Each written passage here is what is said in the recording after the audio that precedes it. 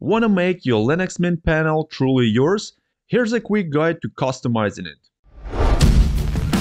To customize your panel in Linux Mint, by default, it's the bar at the bottom of the screen where you see the menu, open windows, and the system tray with the clock and volume controls. To customize it, right-click on an empty space on the panel. If there is no empty space, you can also right-click on the menu icon or the clock. Select Panel Settings. This opens the configuration window. Want the panel to be larger or smaller? Use the height slider to adjust its size. This is helpful if you want bigger icons or need more screen space. So 40 would be right in the middle. You can make it larger or smaller. You can make the panel auto height when not in use. Enable this by selecting the auto height panel option so it stays out of the way until you hover over it. I like to keep mine always on. For the panel appearance, you can adjust separately the left zone, center, and right zone, such as font size, color icon size, symbolic icon size, so it gives you quite a bit of customization options. Now let's add and remove applets. Right-click the panel again and select Applets. Applets are small tools or widgets like the clock, menu, or the workspace switcher. The Applets Manager lets you manage what appears on your panel, so there are quite a few different applets you can choose from. If you want to add something new, click on the Download tab to browse and install additional applets. For example, you can add a weather applet or a system monitor.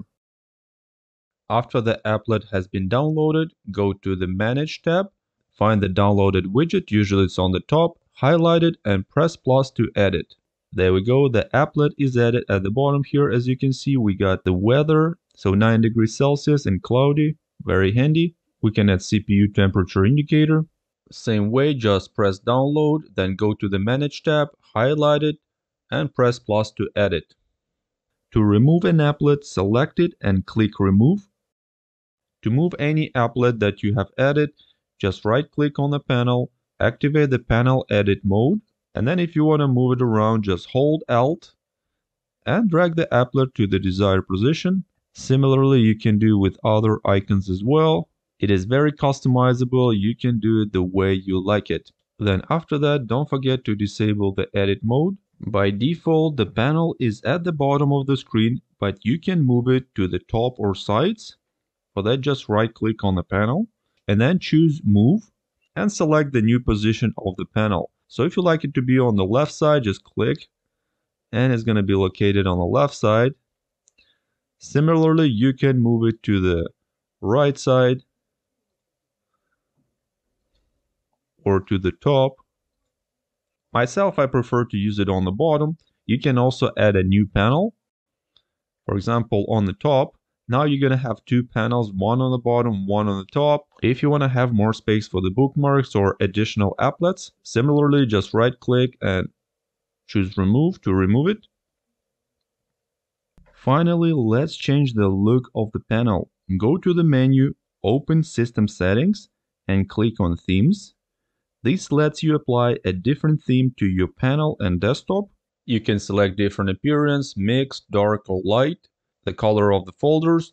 Then if you go to the Advanced Settings, here you can customize icons, choose different colors, different look, then change the application's look. There are lots of different kinds. Different appearance for the desktop, for the main menu, and for the folders, icons, and the panel.